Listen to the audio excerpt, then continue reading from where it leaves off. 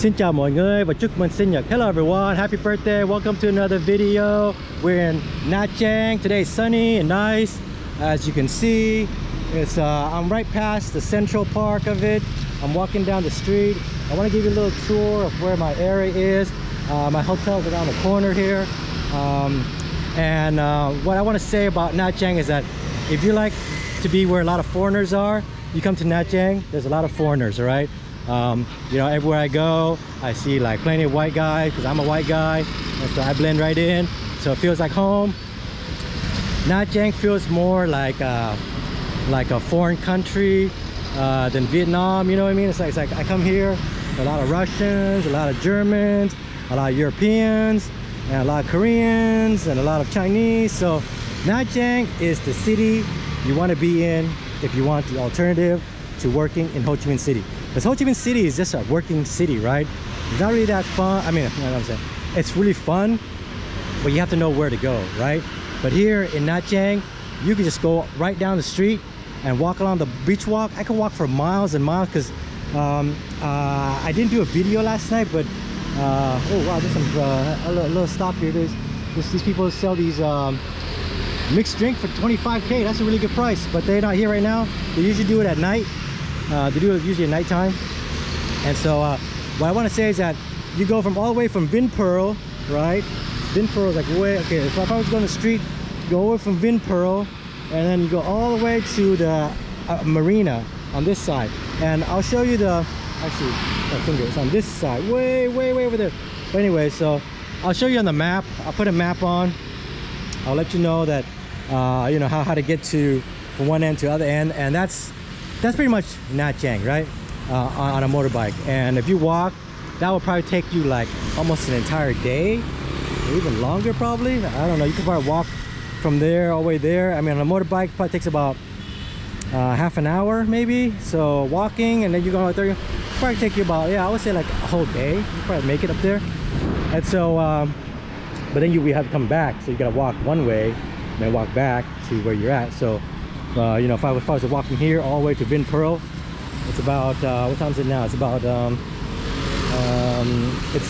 2 o'clock now, right? 2 o'clock now. And so I got out a little late. I was just doing some editing and uploading some videos, and so I pretty much stayed in this morning.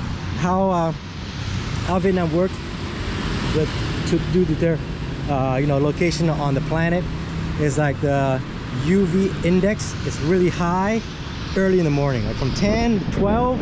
It's like it hits like, you know, 7, 8, 9, right? So it's really hot, and you know, you want to wear like sunscreen and stuff like that, because like I said, I'm a white guy. Right now I have a nice tan, right?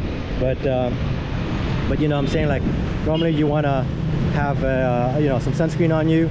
You're walking around and see like these 3 guys here, they're probably Russians or from other countries, and they're walking out with their shirt, you know, just wearing their socks because it's so hot. I'm telling you, it is hot. I mean, I'm wearing shorts and a nice shirt because, you know, I want to feel important because I'm an important person, right? DTBC in your area. I'm an important person because I'm just a nobody vlogger. Nobody watched my videos. Nobody liked my stuff. I want to cry every night. Yeah, right. Whatever. Anyway, so this is that Vin Mart in Vincom. It has Vin Mart in it, and has a lot of Vin stuff. The guy who runs the Vin stuff, I think he runs this whole area because he has Vin Pearl, Vin Hotel, Vin Mart, Vin Fast.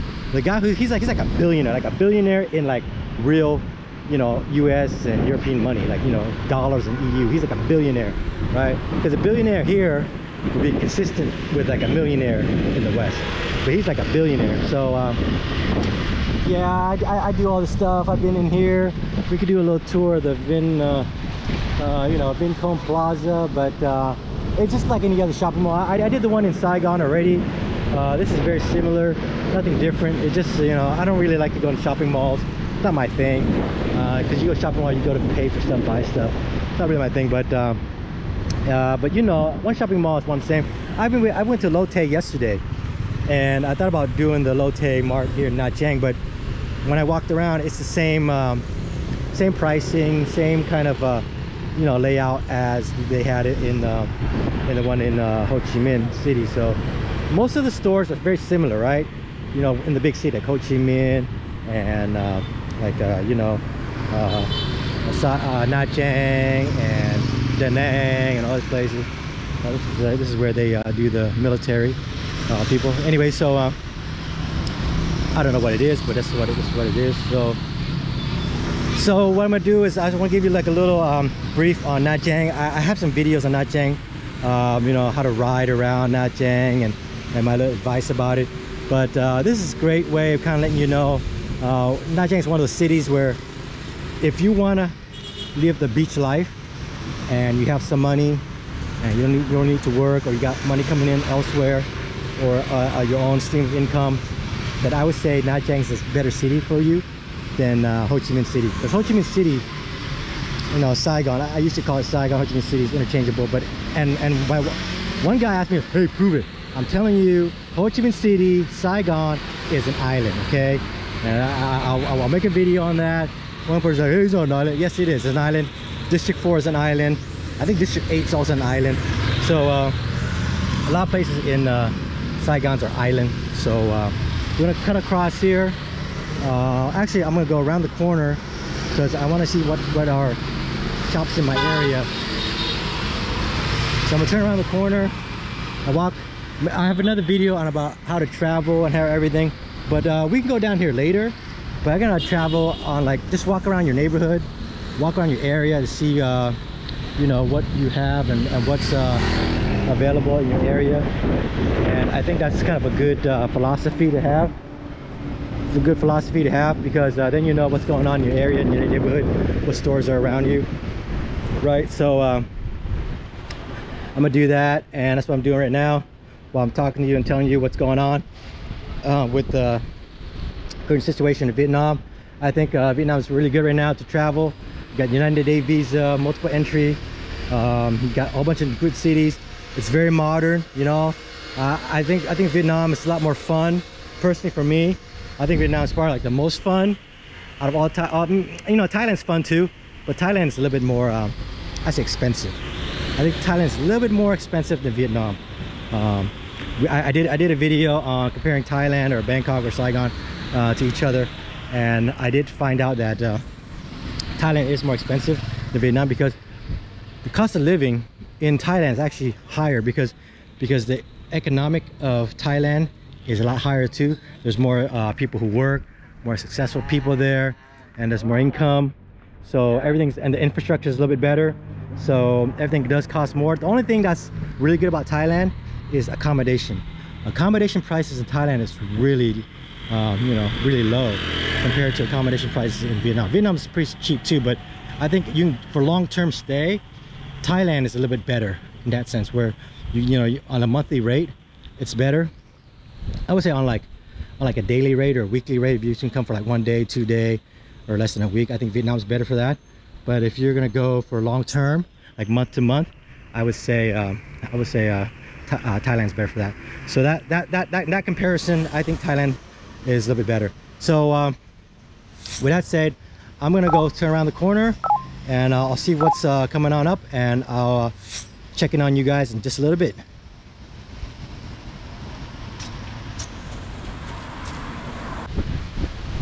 All right, so I'm at the beach here, and like I said, Nha Trang has one of the nice beaches.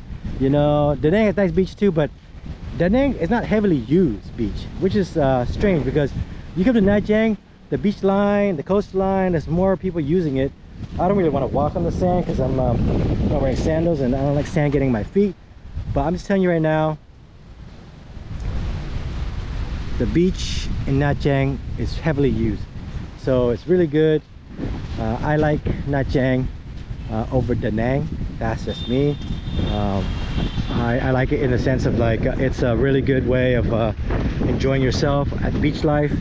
There's no really beach life in Danang. If you go to Danang, you'll see people, but you won't see people like you see in Nha Trang, where they're all lining up, laying on the beach, you know, enjoying themselves.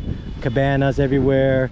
And that's one thing I want to say, that is that yeah, people shouldn't be on the grass. One of the rules. Oh, dog. So one of the other things I want to say is that if you want to meet people who can speak English, a lot of English, I would say Nha Trang is better than Ho Chi Minh City, because in Nha Trang, everywhere you go, they speak English, which is really, especially in the there's two parts of Nha Trang. There's the part where you're on like, if you watch my other video on Nha Trang, on the let me see, what's that, the south side is where all the foreigners are, and once you cross that little bridge where the, you know, the Champa temple is, on that side it's more Vietnamese, and it's just been that way. I just know that there's more foreigners on this side, and then there's less foreigner on that side, but there's still a lot more foreigners overall here. And I would say the beach here is really nice. It's really green, it's quite clean, depending on where you want to swim. I don't recommend swimming near the sewage, not sewage, but like the water runoff, because that's kind of like a sewage thing. But let me give you a shot of this Nha Trang thing. It's kind of cool. You see that? You see that? Yeah, just like here. It's nice today. Today's about, I would say, 90 degrees, 89, 88 degrees. That's roughly about 30 C. I usually say things in Fahrenheit, and so yeah, so that's usually where I use my temperature rating and stuff like that. And if you want to see what some of the park rules are, here's the part. This part's owned by Vinpearl. This little section, and they got their own little rules on how to swim. So if I walk in, don't get any sand in my shoe.